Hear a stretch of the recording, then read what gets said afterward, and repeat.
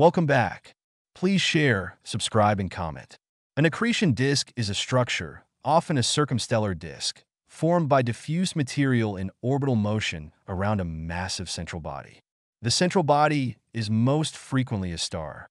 Friction, uneven irradiance, magnetohydrodynamic effects, and other forces induce instabilities, causing orbiting material in the disk to spiral inward toward the central body.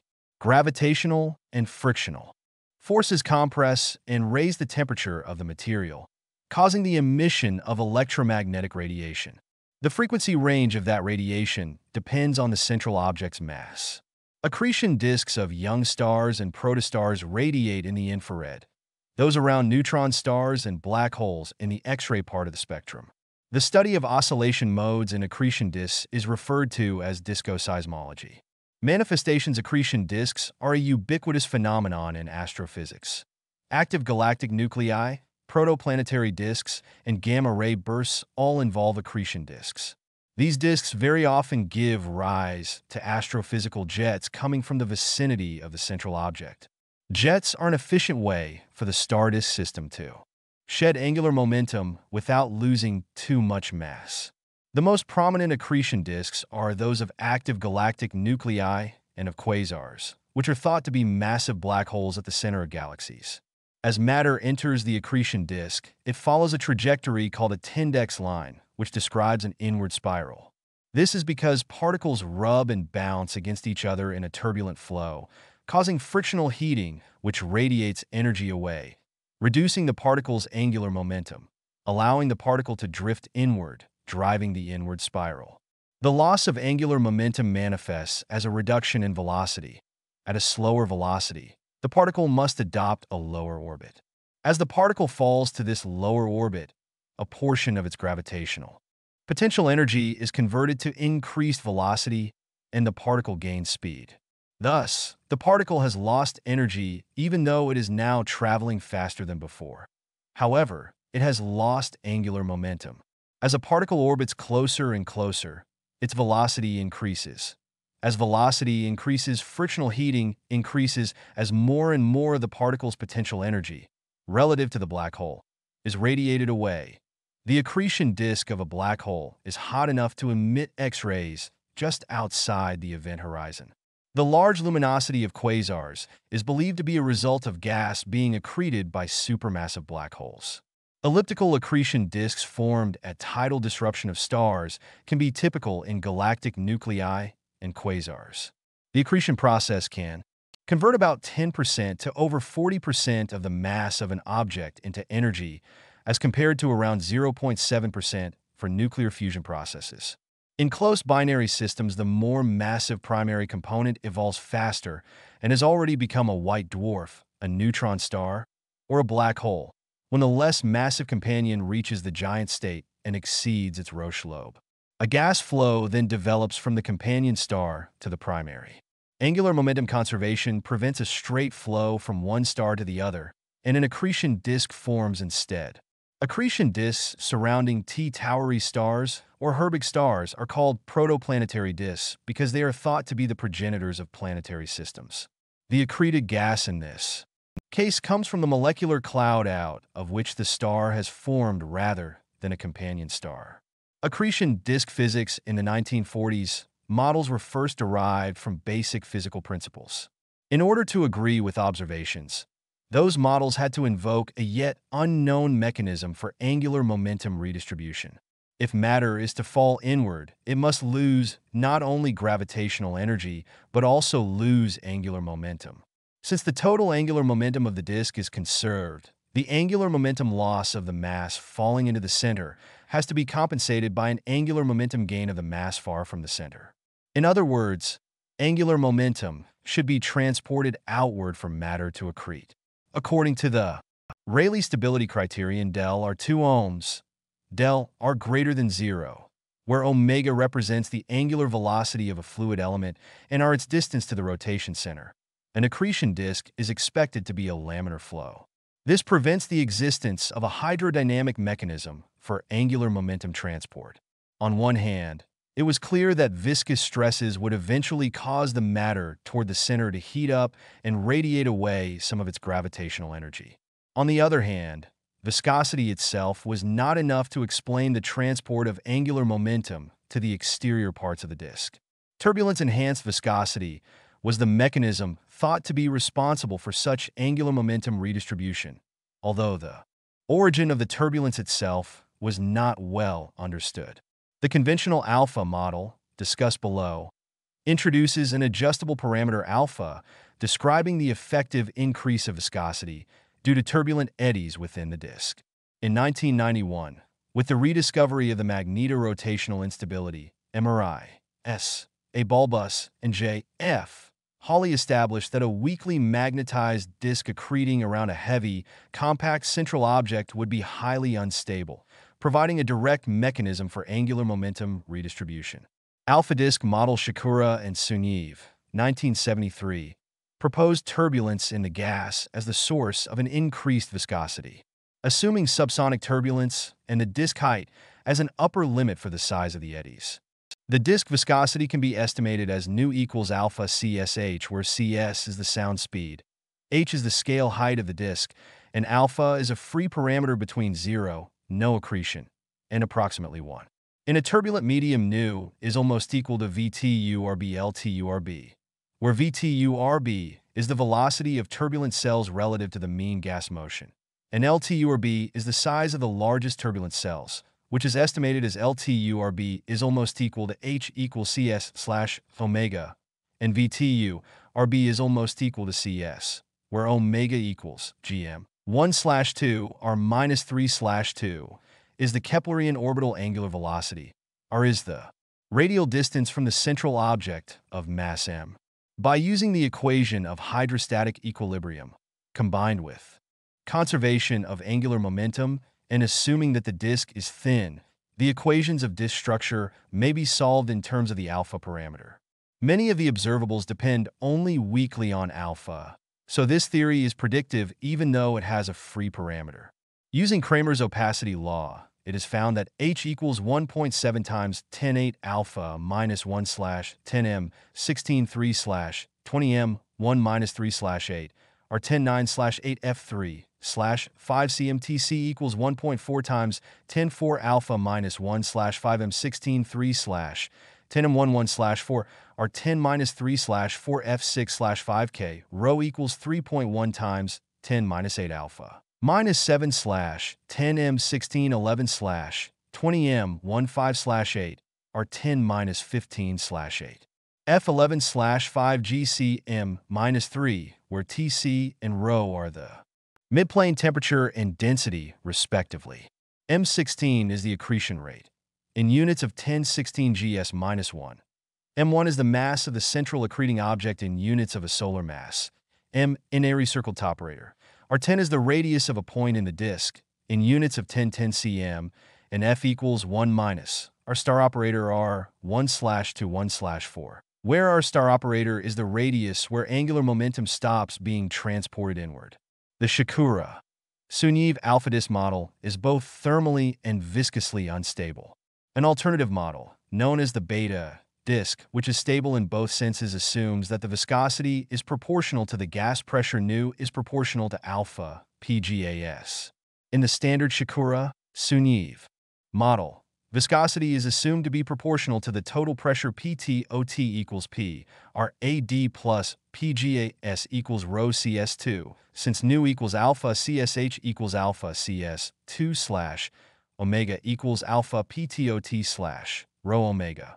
The Shakura-Suniev model assumes that the disk is in local thermal equilibrium and can radiate its heat efficiently. In this case, the disk radiates away the viscous heat, cools, and becomes geometrically thin. However, this assumption may break down.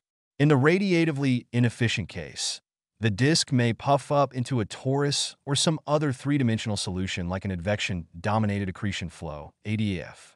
The ADF solutions usually require that the accretion rate is smaller than a few percent of the Eddington limit. Another extreme is the case of Saturn's rings, where the disk is so gas-poor that its angular momentum transport is dominated by solid body collisions and disk-moon gravitational interactions. The model is in agreement with recent astrophysical measurements using gravitational lensing. Magnetorotational instability Balbus and Hawley, 1991, propose a mechanism which involves magnetic fields to generate the angular momentum transport. A simple system displaying this mechanism is a gas disk in the presence of a weak axial magnetic field. Two radially neighboring fluid elements will behave as two mass points connected by a massless spring, the spring tension playing the role of the magnetic tension. In a Keplerian disk, the inner fluid element would be orbiting more rapidly than the outer, causing the spring to stretch.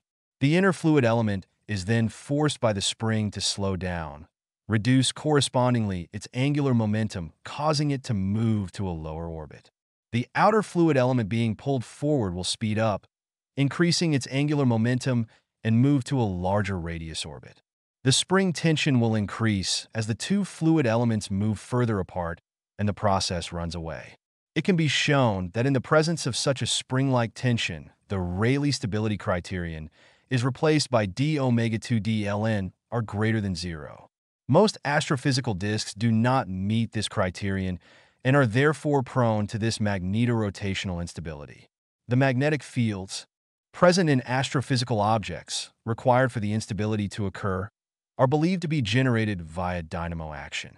Magnetic fields and jet accretion disks are usually assumed to be threaded by the external magnetic fields present in the interstellar medium.